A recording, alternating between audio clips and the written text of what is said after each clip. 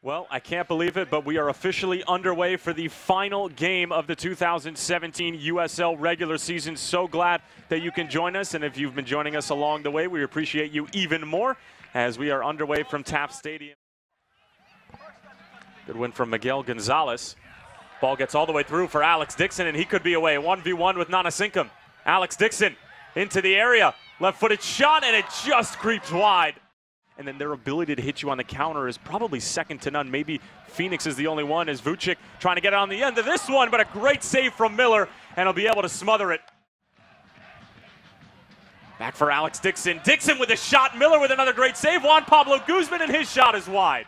They've been able to do so and give you that stretch. Great breakout here from OKC Energy. Angulo sliding it through for Vucic. Vucic, and he finishes it off. It's a clinical counterattack from OKC Energy FC. Vucic puts it away. It's an early 1-0 lead for OKC Energy, and they're on their way to a number 6 seed in the Western Conference playoffs. Yeah, well, you're going to see OKC going with numbers.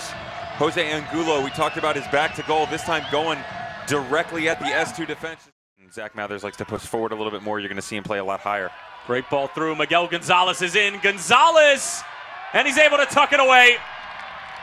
Great vision once again from Jose Angulo, and this time it's Miguel Gonzalez who's the beneficiary.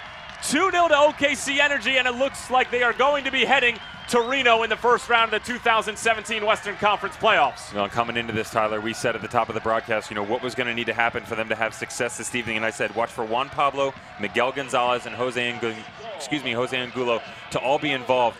How about the vision again from Jose Angulo? 2 absolutely spectacular balls played in tonight. They've stayed in constant communication with the middle of the field. It's been very impressive. Barrio sliding it through. Angulo's on side. Jose Angulo chopping it back. Angulo, oh, what a finish. Absolutely clinical from Jose Angulo. He's been distributing, and now he's the finisher. 2 assists and a goal on the night. They're running rampant at Taft. 3-0 to the home side. Yeah, Jose Angulo, wow. I mean, geez.